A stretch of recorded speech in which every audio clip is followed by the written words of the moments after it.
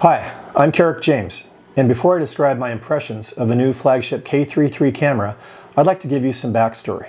I've used Pentax cameras and optics since high school, and all through my long pro career, starting with the first automatic camera, the screw mount ES in 1974, through the K2, MX, and LX, of which I still have two working bodies, the MZS, and later when digital came on strong, the IST-D, K10, K20D, K7, K5, K3 and K3 II, and lately the KP.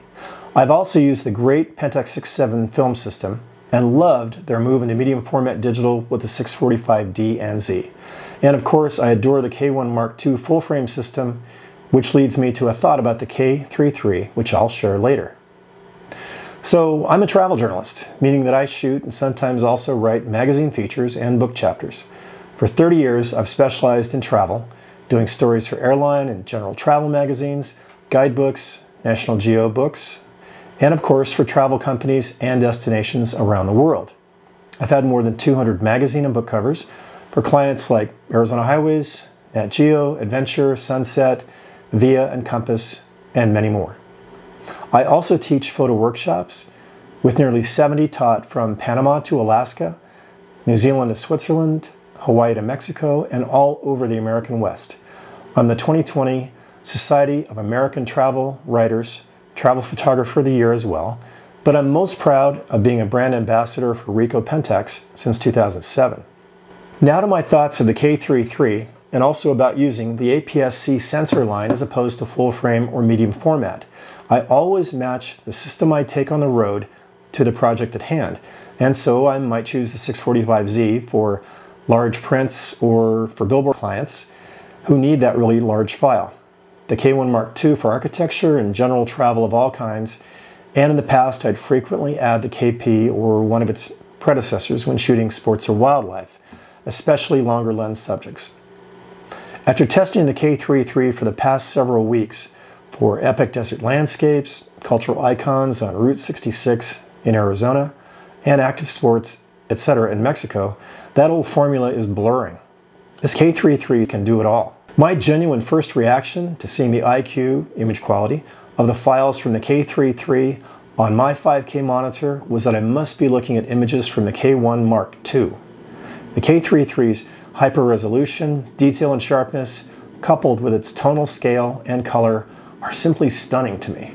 I never set up test images in a studio or use charts. I much prefer to test in real time and space with the subjects I'm paid to really shoot.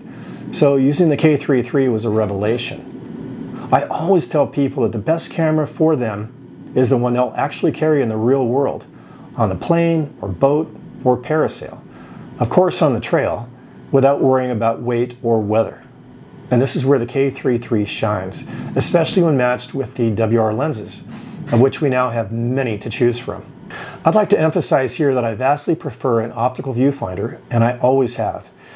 The ability to quickly assess the action within that bright, clear eye space, undistracted by screen glare and other issues, helps me make split-second decisions on composition. Moments and gestures never happen twice, not the same. And I simply cannot create images I like as fluidly using a mirrorless body, like the old K01 for example. The viewfinder in the K-3 is very bright and beautiful to view, with exposure data shown in an uncluttered line below.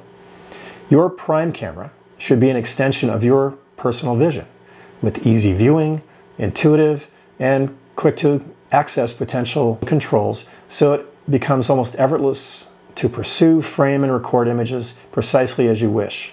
This is all about making your very best images. So simplicity of design and clarity of viewing are essential. The K-3 excels here. Once you discover that state of seeing clearly and decisively with the camera, that's the camera body you'll take with you to Patagonia or Paris, or down into the depths of the Grand Canyon running the Colorado River. That's where I'm taking the K-3 this spring, because it is a seriously rugged, well-sealed body, perfect for the dusty and sometimes wet conditions I subject my gear to while on assignments. I mentioned a similarity to the K1 Mark II earlier, and when I first picked up the K-3, it instantly felt like the K1's little brother. and that's a very good thing. This is a strong and solid camera, and the grip design gives me great hold and balance. I would imagine the battery grip will enhance that inherent feel and be quite welcome with longer lenses especially.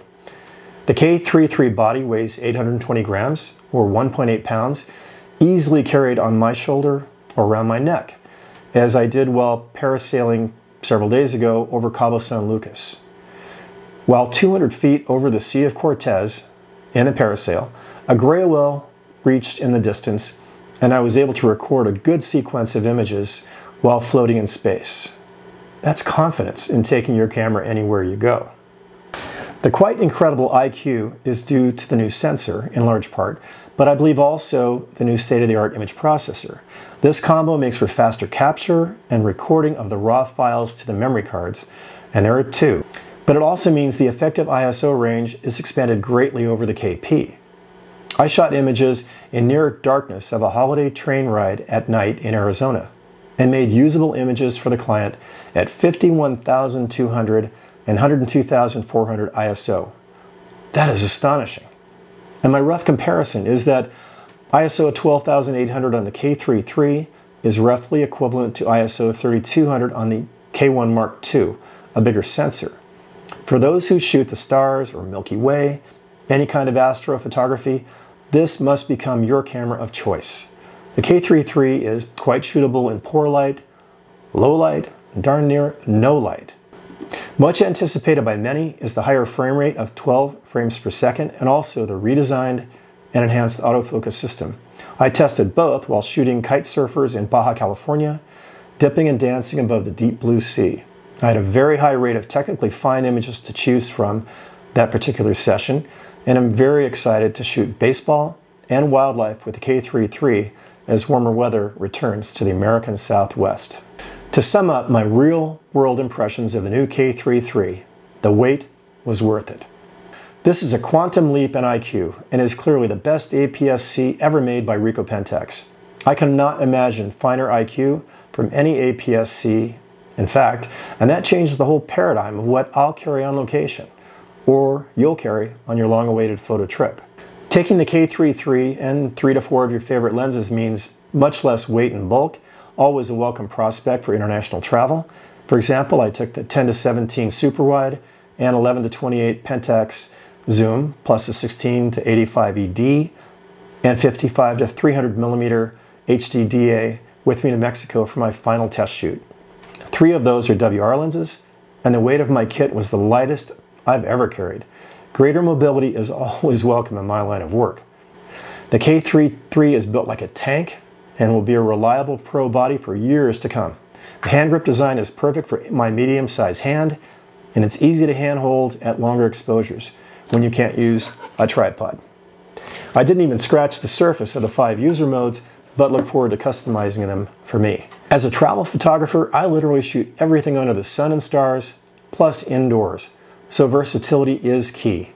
If you have a wide range of APS-C format lenses, as I do, this is the camera to make them work best for you.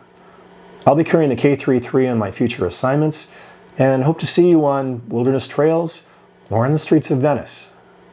And thank you for listening to my impressions of this landmark redesign. It's way more than a standard upgrade. But whatever you use, get out and make new images and enhance your visual skills.